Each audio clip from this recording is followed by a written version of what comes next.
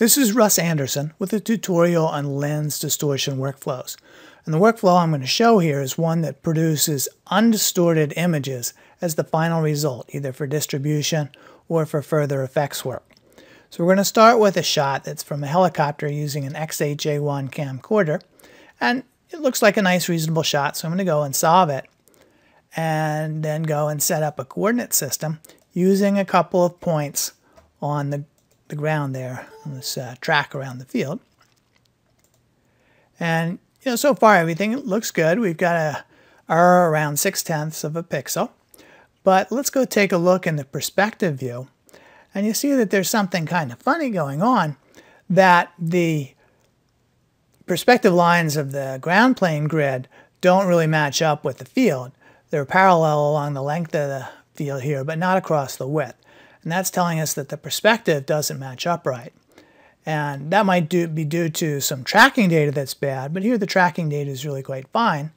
And really what's going on is that we're seeing an effect due to lens distortion.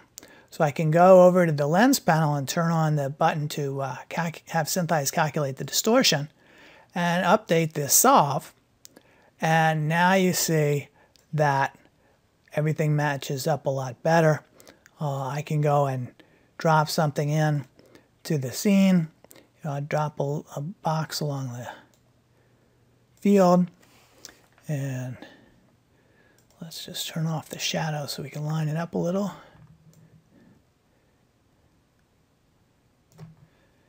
And when I go and do that, now you'll see that I've got it lined up so that the perspective is matching, the line of the box is matching the sideline of the field as well as matching along the width of the field.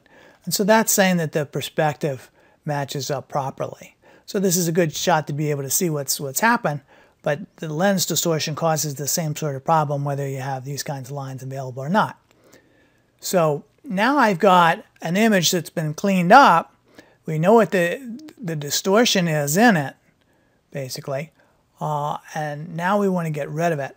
So we'll go back to the main summary panel, and now we're going to click this lens workflow button that says what we want to do. And we're going to select the undistorted image workflow. That's what we want to produce as a result, and click the button here. And if you see, there was a small zoom that was applied right now, and Synthesize moved the distortion from the calculation spot into the image preprocessor. So now, we have an updated image here that doesn't have that distortion in it. And we can go and immediately save it away. And I've set up the file name for that already. We'll just save that image sequence back away. And now we may want to go and do some further tracking work here, or set up some additional meshes or whatever. So at this point, we might go and replace the image that we've got here that's being generated by the image preprocessor with the version that we just saved onto disk. So when I ask Synthesize to change the images that it's using, it's going to ask me, what's up? And we're going to tell it, oh, we want to go use some that were coming out of this distortion workflow before.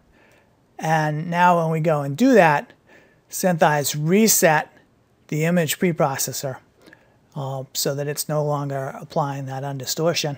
And everything still stays perfectly locked up, but now we're running off of the saved version of the images that we just produced instead of the modified originals. So if we want to just back that up for a second, I'm going to undo that change images, and we'll just look at what went on in the image preprocessor. And all of this stuff you can do directly by hand. Those other buttons just make it easier. Here on the adjustment page in the image preprocessor, you'll see that zoom value. And on the lens panel here, here's the distortion value that was earlier calculated as part of the solve. So what's going on is that distortion has been removed, which kind of bends the image out a bit, and Synthesize generated a little warp or a little zoom so that we still have a complete frame available for our further work. So that's what this workflow is about. Once you've gone and done this process to produce a cleaned up set of images, that's what you're going to use for your further work, whether it's tracking, whether it's adding 3D effects, or whatever else. Thanks.